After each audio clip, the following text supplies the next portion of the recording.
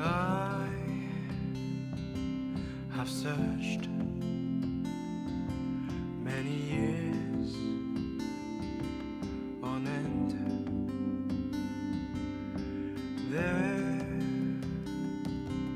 was none that my soul could depend. My soul cries out for your presence in here. This very hour, for your presence in here. In His name I find, in His name I find, in His name I find the peace I seek. In His name I find, in His name I find, in His name I find the joy I seek.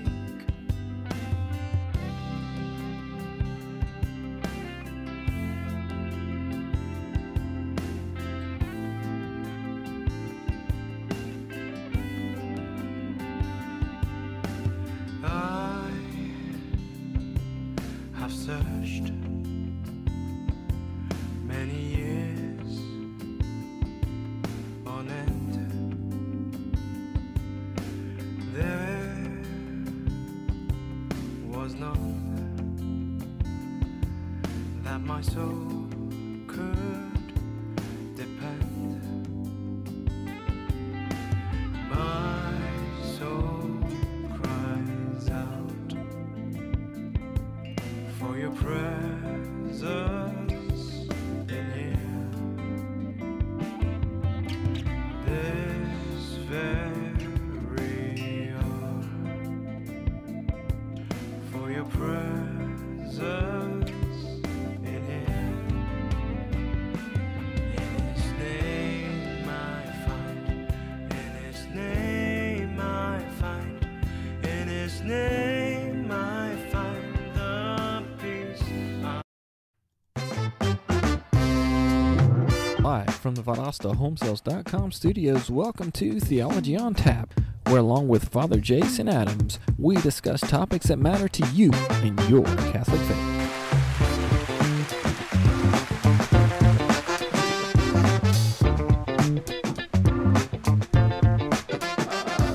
This guy. Oh, All wow. right. Father, you ready to start us off with a prayer today? Sure. This is the week of Father's Day, so let's go ahead and pray to our Almighty Father as we pray in the name of the Father, Son, Holy Spirit. Amen. Good and gracious God, as we continue just to go about serving you, Lord, we know that this week, Lord, we celebrate in a special way here in the United States that of Father's Day. So, Heavenly Father, we just ask that you bless all the men you put in our lives, our biological fathers, our spiritual fathers. And Lord, may we just follow the example of your heavenly Son and the one who you entrusted to help raise him as St. Joseph.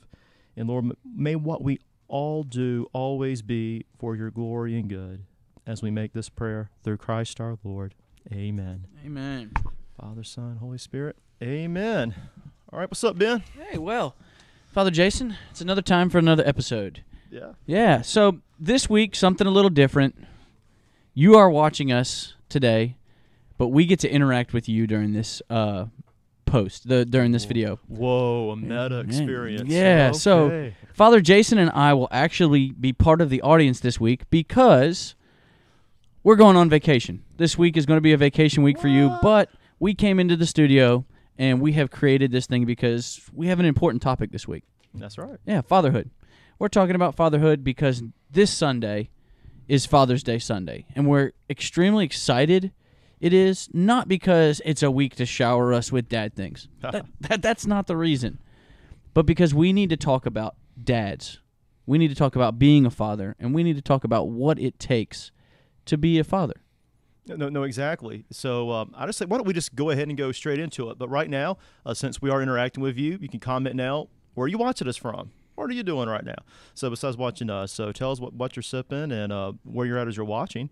As you see, we're having right now the Modelo Especial. And I believe the way Alan put it to us is we're drinking it because we're especial people, being dads. That's right. Except for Father Jason, sorry. A different But type you're of dad. a Different type of dad. Different type of Yeah. father. Yes. Yeah. All right. So, again, like Father Jason said, ask questions because, like we said just seconds ago, we're going to be part of the audience. So we will be sitting there watching, and we can comment and discuss as we go. And we're hoping that it's going to lead to some great discussion as this video and this talk goes on.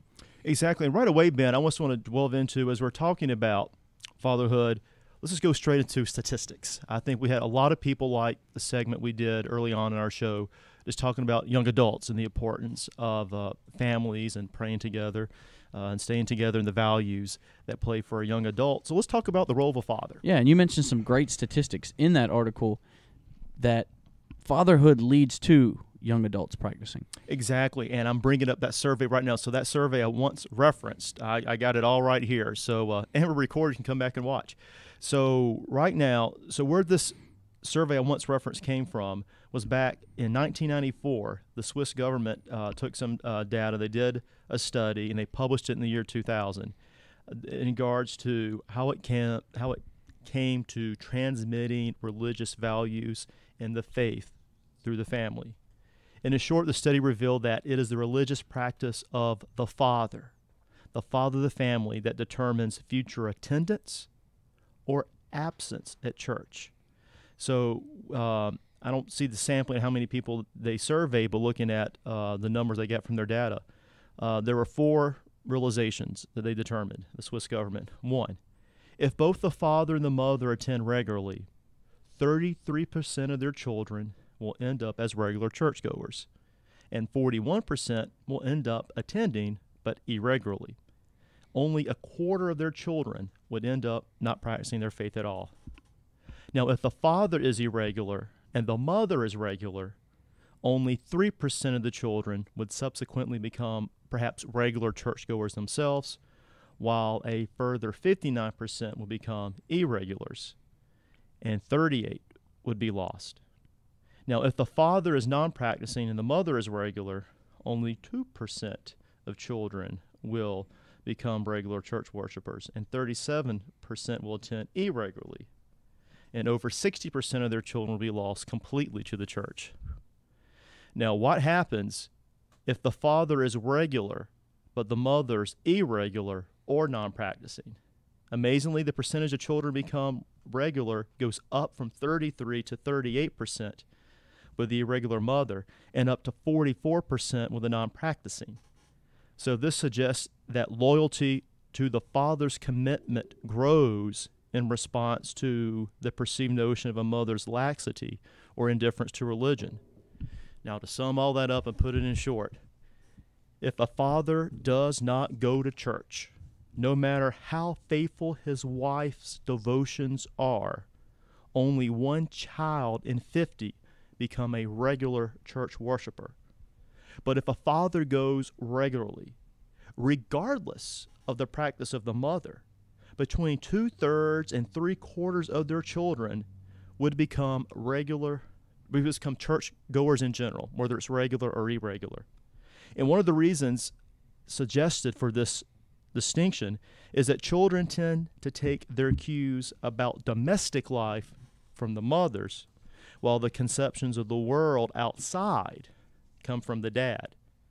So if a dad takes seriously the message of faith to their children, then they're more likely to take that seriously. And I think that confirms, and we got some fathers with us here today, that the essential role of the father is being a spiritual leader, which we would argue is true fatherhood. Fathers are to love their wives as Christ loves the church, modeling the love of the father in their most importantly earthly relationship. And fathers are to care for their children as our Father in heaven cares for us. And finally, fathers play a primary role in teaching their children about truth and reality, while the mothers do a good job with that on a natural, nurtural level. So, You get great statistics from that.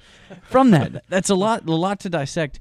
But I hope that with the rest of today's episode, that we prove those statistics of how to be that man, how to be the dad that brings those kids to faith, and how to prove those statistics. And I know you mentioned 1994 with that article, but I've since attended a talk that brought, and I probably need to go back and look at this specifically, but it was an article that was based in 2011, and the statistics are even greater in change now.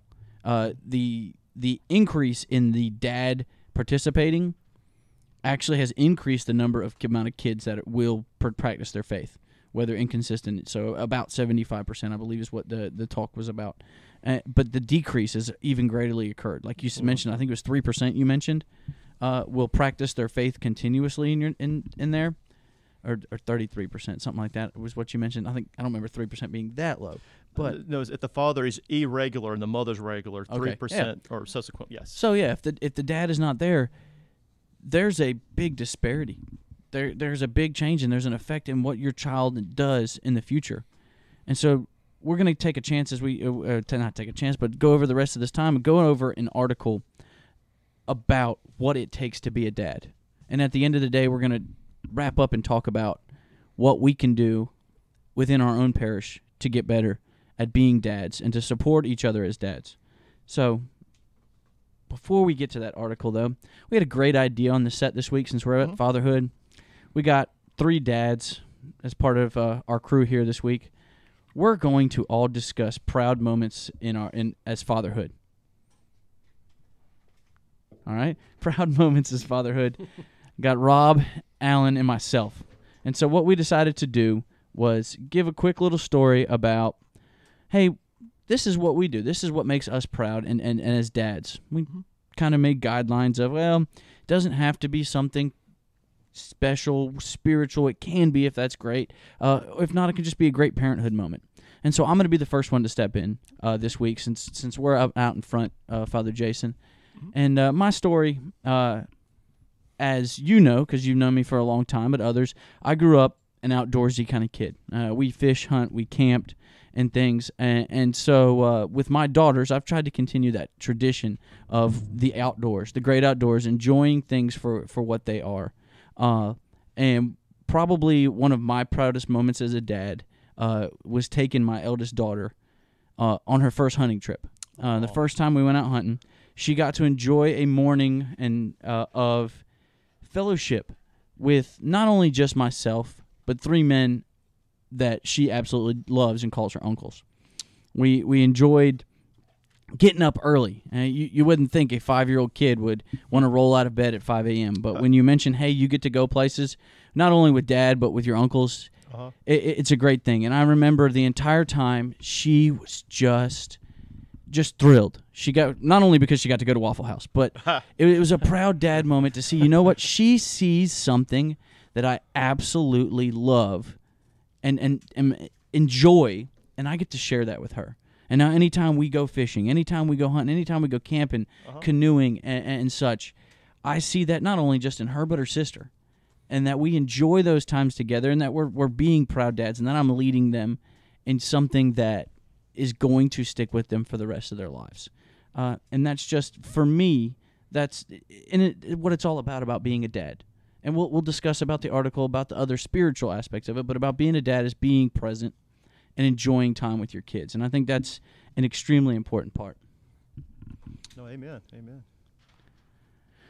Oh, well, we're, as usual here, we've run a couple weeks without some technical difficulties, but we're up and back and going. We've been recording, but the crew behind us has been making sure that everything's ahead of time and ready to go. And so when we were getting ready to transition there to a little quick break, we had to make sure things are getting fixed. So that's my story about how just the inspiration of and the enjoyment of me spending time with my kids and being present.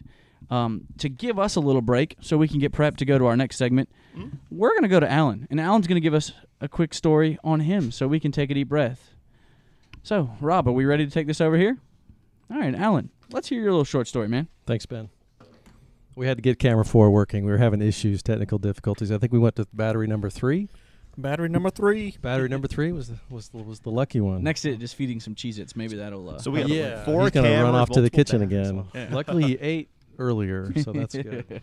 My story is it's a quick story. It's about my daughter Mary Kate. She's the child that made me a father right around Father's Day. So her birthday is actually coming up this Wednesday. She's going to be 16 years old, which is an amazing thing. You now have a family driver. Yes, and she's got a car too, which is awesome. And her birthday is the day after my dad's birthday, which is pretty cool too.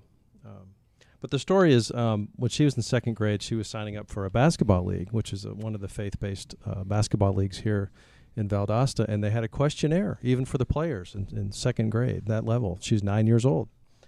And one of the questions on there was, have you accepted the Lord Jesus Christ as your Savior? And we said, Mary Kate, you answer any way you want to answer that. And she said, yes. She said yes, checked it. And so the follow-up question was, if so, when did you do it? And her reply was, every day. And so that surprised us, but we're very proud of her answer. And she turned in that paper, and we rolled on with the rest of the season. So it was a good time. But we were very proud, Amanda and I both, of Mary Kate when she answered that way, because she understood that it's something that she's got to think about every day. It's not just a one-time deal. So that's my quick story. That's great. And that's a perfect situation.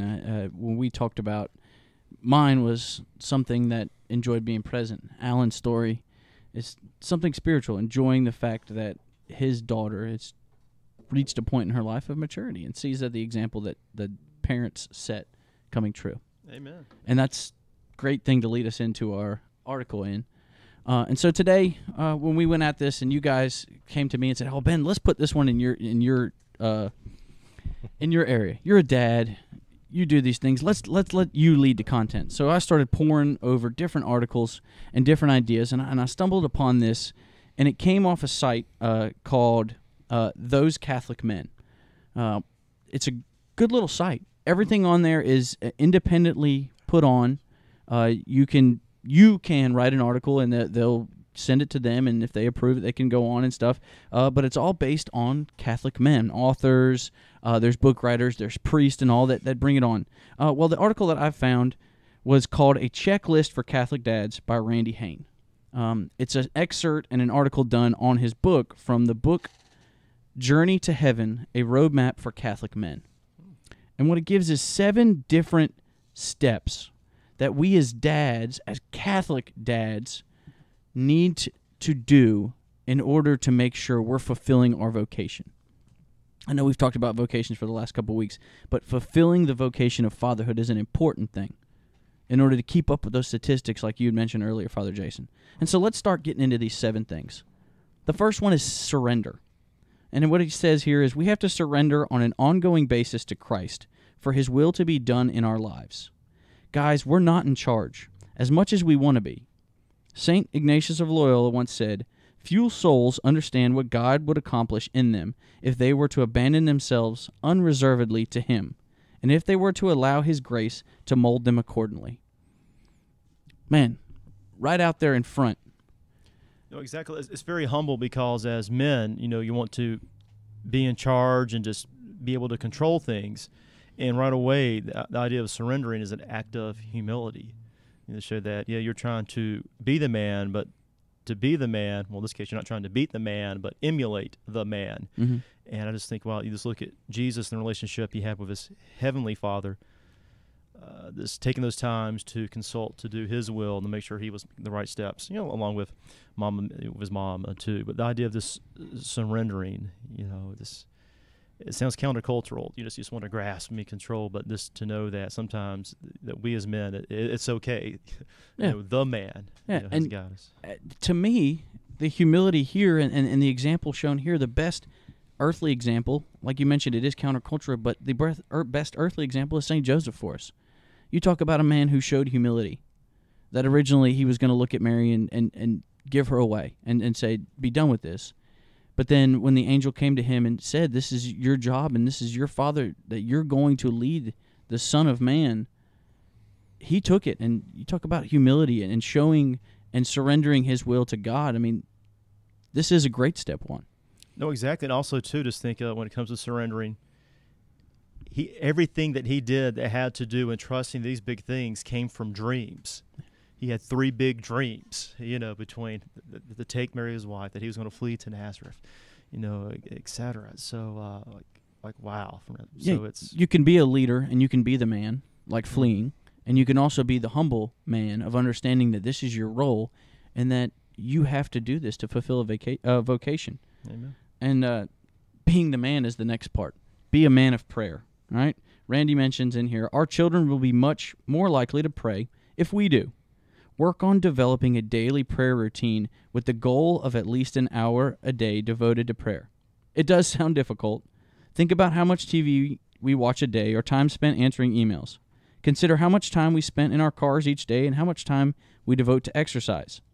We have more than enough time to pray if we schedule it, if we integrate it into our day. Imagine the powerful influence we can have on our children if they see us on our knees in prayer each night at family prayer time. I mean, Father, we've discussed prayer. Yes. But the importance of an example of prayer is a great thing to do. No, exactly. While prepping for this show, just looking at how many rich sites and blogs that are out there, resources for men, because when it comes to the church, stereotypically now, I mean, how often do we see men assuming even leadership roles in the church? And I think men need to realize that even when it comes, we like to see others, see these men leading in action. We emulate men, become some of our heroes and role models. And just think, if you're a little kid, how humbling it is to see your dad, actually going back to the first point, kind of surrendering, on his knees, actually praying. Or as you walk into church, the importance of trying to get there on time, and making sure that how you're dressed and how you carry yourself at church. That they might expect, mom to pop them one or shush them, but just to see the dad's actions, the mom puts it in maybe the words, but just watching the dad show reverence also. Again, it sounds kind of countercultural again, but that's just how important it is, the being a man of prayer. It goes into your kids, what they see you do or don't do will be what they will do or not do. Setting an example, a great thing. And reading up for this show as well, I read a story about a kid named Carol in Poland. About one of the stories that he always used to say about prayer was that he saw his dad pray. Especially after his mom passed away, he saw his dad praying and kneeling and discussing every day. And we may know who that famous name is. Yes. That young man was in Poland, you said, right? Yes. Uh-huh. Yeah. So Saint Pope John Paul II, getting it out there. Yes. Yeah, a great example of he saw his dad on his knees praying and being a man of prayer. Now, we understand that creating habits is an important thing. Yes. There's the old statistic, it takes 21 days to create a habit. Gentlemen, we've now been running for 3 weeks straight. I think we've created a habit that Monday through Friday, one of us is going to continue to have to drag some of us out of the bed all the time, but we've created a habit of running, and it feels good. It's a great thing to have exercise. I missed y'all this morning. Monday through Friday, Rob. Monday through Friday, right? Monday through Friday. Come on. But we've created a habit. In that same amount of time, we can create a habit of prayer. We can create a habit of personal prayer, an importance of personal prayer, but we can also create a habit of family prayer. And I know we've mentioned as we've gone on with this show, especially through these pandemic times, some of us have learned to create more of a habit of family prayer, and it's important. We've learned to enjoy those things. The next point on here, Father Jason, says to go, understand our true vocation. It says, for those of us blessed to be married and have children, we must recognize that helping our families get to heaven and being good husbands and fathers, not our business careers, is our real vocation. Ask yourself, is my work serving my family, or is my family serving my work? Yeah. What strong words right there. Understanding a vocation. I had some thought, and it just came. We must recognize families get to heaven. Father, you mentioned in an earlier episode, going back to the old Baltimore Catechism, how are we made, or why are we made? We said to know, love, and serve God, so we'll be forever happy with Him in the next. Yeah, exactly. Understanding that this is our true vocation here. We as fathers, our job is not only to help our wife get to heaven, but to help our kids get to heaven. I mean, this is a strong point. And that asking yourself, is my work serving my family, or is my family serving my work? I mean, wow, Father Jason, you have any comments on that one? No, I would just say that as for our church, we just try to put things out there to help facilitate. Again, we try to help prepare for marriage prep. We try to have different fraternal groups to help out there. Like locally right now, we have like, I guess, our Knights of Columbus. We have the evangelization committee. Maybe we might be starting something new in our parish. Yeah, we'll talk about that later. Yeah, but I just think sometimes, men need outlets to talk to other men, just to help to hold them accountable about their how they're prioritizing faith and work, because you're living in the moment when you're there with your family, that sometimes you don't have that time to stop and think. So sometimes we might have like a parish retreat, or have these different, especially in Lent and Advent, these different missions or chance to hopefully to have everybody in their different states of life come and hear a talk that meets them on those levels. They can kind of do it. But, like right now we're just overstimulated. So sometimes you might be caught up so much in work so you can help provide sustenance for your family. Mm-hmm. But you might be meeting them on that level, but they might be something they're missing on a more intimate, present level. Yeah. So, I mean, I know the struggle is real. Oh, yeah. And you mentioned retreat. I had a conversation with a gentleman from Savannah this week, and I believe there's makes of a diocesan men's conference in our own Savannah diocese. I believe that's in the works for it. I'm really excited about that. I know that the other dioceses around us have offered them, and we haven't yet had a group go from St. John's that I know of, but I'd love to get us going on those things, especially for dads in our area. So those kinds of things. All right, so before we take a quick little break, let's go over this last one right here. Okay. All right. Invest time. And I mentioned this one earlier when it came to my story. Our children need our time. Put down the smartphone, turn off the TV, cancel the golf outing. Let's spend more time with our kids. In the absence of a father's time with his family, you can bet there are countless bad influences ready to take his place and to guide his children in the wrong direction. I paraphrase an author, theologian, Scott Hahn, who wrote that in our modern age, the father or mother who is willing to walk out of the office after 40 hours in order to have more time with his or her family is the real hero. Now, investing time is important. I myself work a job that's 60-plus hours a week, sometimes during season. And I understand that investing time is being present in the moment when you're home is key. Because if you're not, you're going to start falling. Not only yourself's going to start falling into bad habits, but your kids will. I mean, it's a real thing of investing time. And one of the people, somebody's asked me before, when it comes to taking my kids out to the ball field and stuff with me, especially during the summertime, don't you want to get a babysitter? So why not? Why not bring my kids? My kids love being at the ballpark. I got kids that love riding the drag on the field. They want to be able to drag the dirt just as much as Daddy loves dragging the dirt. They want to be able to hop on the mower and say, hey, guess what I did today? I hopped on Daddy's mower and we cut grass for a couple minutes on my field. Or, hey, this week they were running the wheelbarrow around the infield because the grass got tall because of all the rain, and they're picking up chunks of grass. I mean, that's a job that what other kids, but they see, you know what, Daddy loves this, and that I invest time with them and spending time with them because they know, hey, guess what, at the end of the day, we're going to end up having fun and talk on the way back, and we'll probably stop somewhere and get some ice cream or to get something fun. Or Waffle House. Yeah, so somewhere good, something good to eat on the way home. But it's at those times, investing time, TV doesn't count, but investing time and spending time. We've started playing family game night. We've started having friends games nights. Investing those times with not only your family but in your community. They're important things. Exactly. One thing I'll just add is that you remember those MasterCard commercials, like priceless. I just know for me and my dad in general, I just remember back in around 2000, 2001, my dad would always have me look up on the internet who won the pole for the NASCAR race. So I always knew my dad liked NASCAR. I was always following NASCAR, but I always had to follow, look up who was on the pole. He goes, no, son, that's the order in which they're qualifying for the pole. No, that was the practice speeds. I told you to look up the pole, how to race. I was at NASCAR litter, if you could believe that. But it was through getting to know that I was like, this is very important for my, I want to watch one. Then I finally watched the Daytona 500. And just watching that, I was like, oh, wow. So that's what it means, how they speed. That's what it means to have that. And my dad's like, if you like doing that, how about going to one live?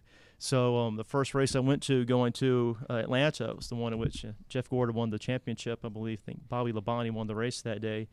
I thought it was cool. Like, yay, I'm going to get a fourth row seat on the start-finish line. Yeah, if you're on the fourth row in a NASCAR race, you get all the tire rubber.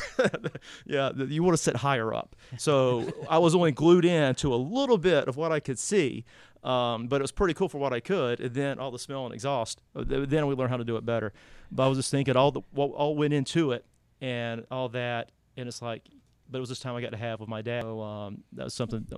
Most of the time you were getting polls, it was probably Joe Nemechek because he went by the nickname of Front Row Joe. Joe, right? he was big during that day too. Yeah.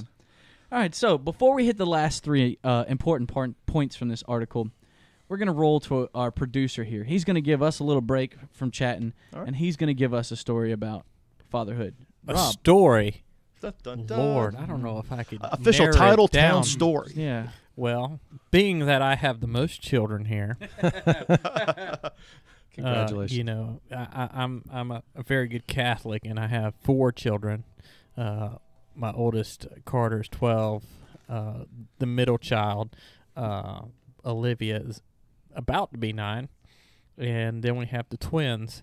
And, you know, I'm a cop out, and I say, I cannot narrow it down to one story. But, you know, the twins are 10 months old. And just seeing over the past 10 months how my older children, I mean, I'm blessed to say that they really help me with the younger 2 children. And they, you know, they'll go get bottles, they'll watch them, and, you know, they'll treat them, they'll play with them. You know, Carter, 12-year-old boy, you'd think he's probably not, you know, down with 2 twin girls, but, you know, he loves on them and kisses them and tells them that he loves them. You know, Olivia, she might pout about it, but, you know, this morning she was, you know, we're playing Go Find the Bottles, and she's and she's finding bottles, you know, under couches and in cribs and things like that. And so Maya hid those, right? Not the dog. Oh, so we just, you know, it's been a true blessing to have 2 more children, which we didn't plan on. But, you know, seeing the older kids take care of them, I'm like, wow. And you know what? I don't know if I had anything to do with that. It might have been all Crystal, you know, because she's the one who, you know, teaches us, you know, how to be good people. Yeah. And that brings up a great point. We should cheers this to our wives. Yes. Our wives deal with us making this show weekly. Our wives deal with us on a daily basis for whatever stuff we put them through. This Father's Day is not only special for us, but it's special for you. We love you guys, and we appreciate everything you guys do for us as dads. But on being Catholic, the one thing I can say I'm proud of my daughter is, and she's a better Catholic than I am, because she enjoys going to confession. She asks, and this has been hard on her for you know, Corona, because she always wants to go to confession. And so I you know what, she teaches me, and sometimes you know, they'll have confession and she'll be like, let's go, and then, you know, we'll go, and she'll say, what about you, Dad? And I'll be like, okay, we're gonna be here for another hour, but you know. So that's my stories. Well, I got a great lead into that one, because the next point on our article, again, this week we've been talking about fatherhood, and I pulled an article called A Checklist for Catholic Dads by Randy Hain off of the website Those Catholic Men. It's 7 points talking about what us as Catholic dads, that we need to follow and we need to lead us as being good leaders of our family, faith-based wise. And the first 4 points we talked about: surrender, showing humility, being a man of prayer, understanding our true vocation, and investing time. Well, this one goes right after what Rob talked about here, is being courageous. Right? Being courageous. Christians are meant to stand out, not blend in. Blending in speaks to conforming so that our faith becomes part of the mainstream. We need to fight the culture.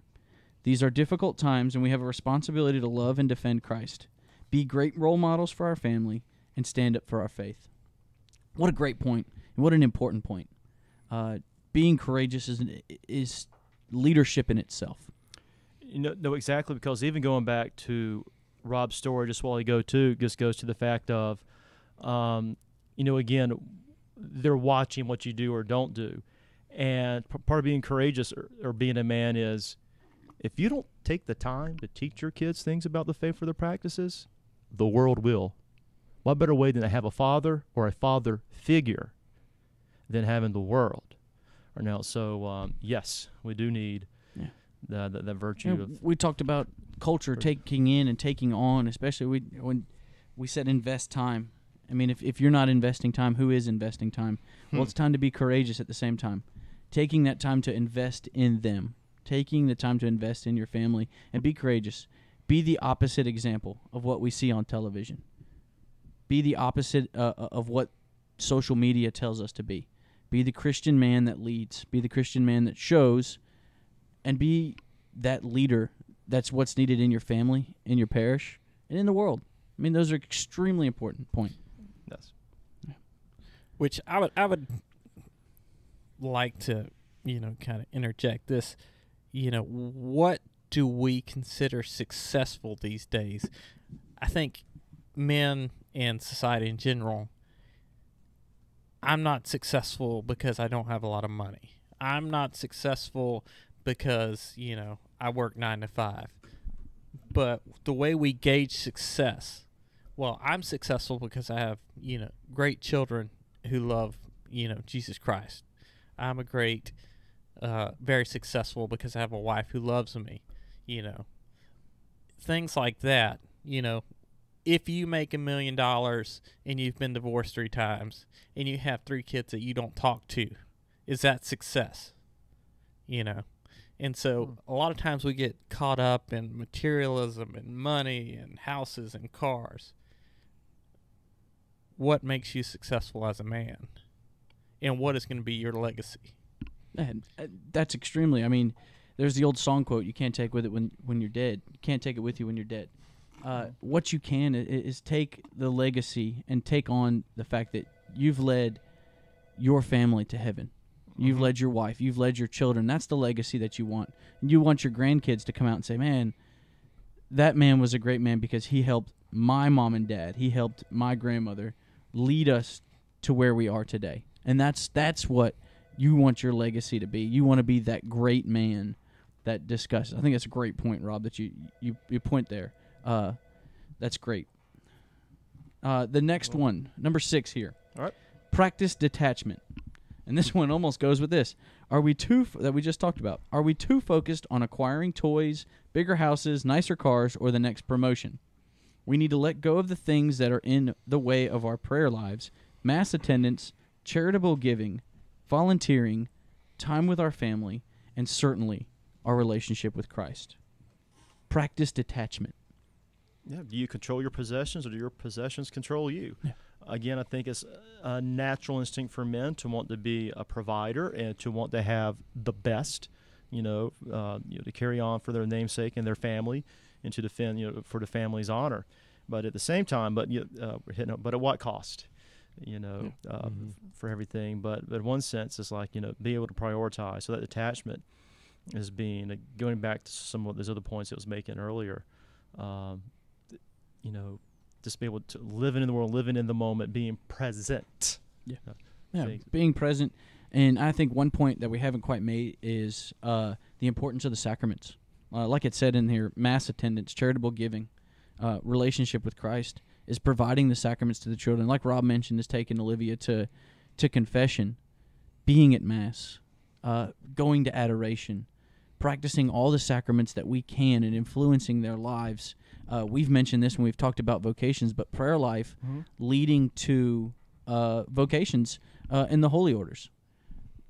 Both people that were our main highlights, both Sister Nuala and Father Pablo talked about it as well, was the leading of prayer life. And you yourself talked about the same thing, that family and that prayer led to vocations of holy orders.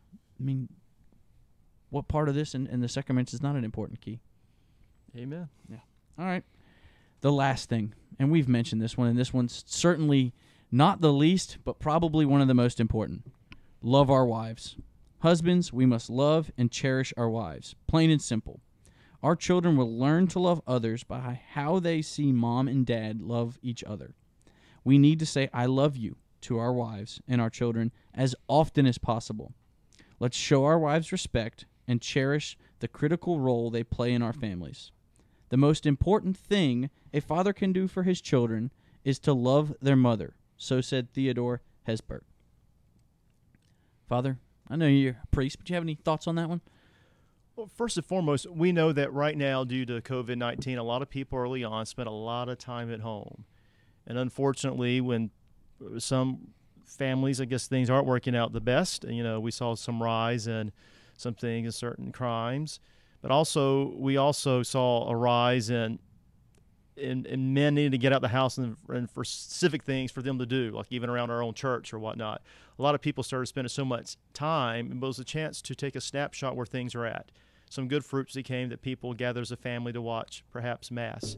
But as much time as people were spending together and all these different personalities, what I would share this when it comes to loving your wives is just making sure that if things ever did get tense in these past couple of months that we've been doing, been a part of this COVID-19, is making sure that your home, again, is a confessional and not a courtroom. All too often, it's easy for a spouse to face another spouse as if they're given opening and closing arguments about something that went on, whereas sometimes differences do occur, things occur in a marriage, but you can just take a step back, especially if the kids are watching, and treat it like a confessional. Take some time to cool off, and then the family watching how you come back together and deal with a particular situation. Sorry, honey, I got overheated this day, or I'm dealing with the pressure of this, just to have that dialogue and coming together. So again, I would just say when it comes to how you treat your wife and knowing that the kids are watching, it's just making sure that as you're home, especially now moving forward, that you're proactive and that your home is a confessional, admitting faults and trying to grow in virtue instead of I'm right, you're wrong, as if your home is a courtroom and your children are the judges or something. Makes sense. I like that point. Well, Father, that's 7 points. That's an article. It boomed to me. I was going, and I was at probably 10 or 15 articles, going back and forth, reading different ones. But that one stuck out to me the most, giving those 7 basic things, those 7 ideas to us that what we as Catholic dads need. I mean, there's other things out there. You mentioned earlier, there's so many, in which I myself am guilty. I didn't know there was so much out there for us as Catholic men and Catholic dads, but there's so much out there for us. If you're a Twitter fan, there's Twitter stuff out there, Catholic dads, Catholic gentlemen, those kinds of things out there to supply daily things. Right now, we're interacting right now. Let's type that right now. Can you see it right now? We just posted the links to those things right now. Yeah, and we'll make sure we share those Catholic men website. There's other Catholic outside. All you got to do is put the search forward, and it's there to help. I know. I see some people are putting some right now that I hadn't even heard of right now. But again, we're building a database together. Thank you, Titletown fans. Yeah. Well, with the end of this comes, I think, a pretty good announcement. Myself and a couple other dads of our parish have been discussing, longer than just a little bit of time, but have been discussing, we need a dads group. We need a group for men to learn about Christ, to become better examples of being a man and a Christ-like man. And so we've been working, and we're putting together the idea and looking at starting about the time the school starts back up, but a men's group. This men's group will be focused on a weekly meeting, have a meal, have some time to spend together in fellowship and discussion and a lesson, but growing in our faith. And so our announcement putting out, we're starting it. Look for it with the St. John's. It'll be in the bulletin. Hopefully soon when we're things are getting better and we can get out to Mass and we can get the word out beyond the bulletin. But look for those announcements. It's called That Man Is You. It's a program that's out there. It's done in our diocese. It's done in dioceses. The more I research it, all over the United States and even into Canada and some places in Europe. But it's a great-looking program, and I can't wait to be a part of it. No, I would say for right now, I would just encourage parishioners right now of St. John's just to pray for this. the pray, because when something good happens, the evil one likes to throw obstacles along the way. So just pray that we can get this together for the men of the parish, and that some can move forward. We will start somewhere. And I know some of you right now that are watching are like, wait a minute, we're part of one. Please comment right now. Tell us about what it's like to be involved in that program. So some men we're asking people to pray about it, but some men might be shy about the steps it takes to get involved. And that's somewhat natural, but let's not get into that yet. But just baby steps right now is just exciting. That there's a group of you in the parish that have been talking about wanting to get men together for fellowship, accountability, and that can only just help strengthen your families. And support. Support. Yeah, it's a great thing. We have to have support. I mean, not only it takes a village and it takes a community, and what a perfect way to do it is through our parish. That's awesome. I know we haven't mentioned this throughout the show, but make sure you share this. This is going to be a great show. This was a great content, some great discussion. We were very vulnerable in telling stories, I think. I think it was a great show, but make sure you're sharing this. Hit the share button. Go to our Titletown Theology page, like it. And folks, like we mentioned last week, we got even more exciting news coming out soon. More exciting news when it comes to this show. We're reaching levels that I don't know 13 weeks ago if we thought about. But we are extremely excited the direction this show is headed, and looking forward to future guests. Father Jason, the names just keep getting bigger, man. I know. And again, the more people are talking about us, the more we can have that further reach. And before we forget to, producers, anything to share or note? Like, share, subscribe. That's right. And I would like to say one thing. Alan is really not this short. I'm on a taller chair. Yes. Wow. Thank you, Rob. Because I got a couple boards here. Alan, he was feeling a little self-conscious about his height there. The and I logo said, fits, though, under my head. So. All right. All right, so Father Jason, you want to wrap us up for us tonight? Yes. So right now, I also want to give a prayer, the blessing I traditionally give at Mass on Father's Day. And, of course, this goes to any man that plays the role of a father. So I now give this prayer. Father, Son, Holy Spirit, amen. God our Father, in your wisdom and love, you've made all things. Bless these men that they may be strengthened as Christian fathers. Let the example of their faith and love shine forth, and grant that we, their sons and daughters, may always honor them with a spirit of profound respect. And we make this prayer through Christ our Lord. Amen. Amen. In the name of the Father, Son, Holy Spirit. Amen. Amen. All So right. another week done, another week down. We hope you guys enjoyed this content. Dads out there, enjoy a great Father's Day. We wish all of our own dads and grandfathers out there a Father's Day. We'll see you guys when we get back from our vacation next week, being live. Some great discussion. Look out for the teaser on that week. See you guys later. Thank you. Very for your presence in here. In His name I find. In His name I find. In His name I find the peace I seek. In His name I find. In His name I find. In His name I find the joy I seek.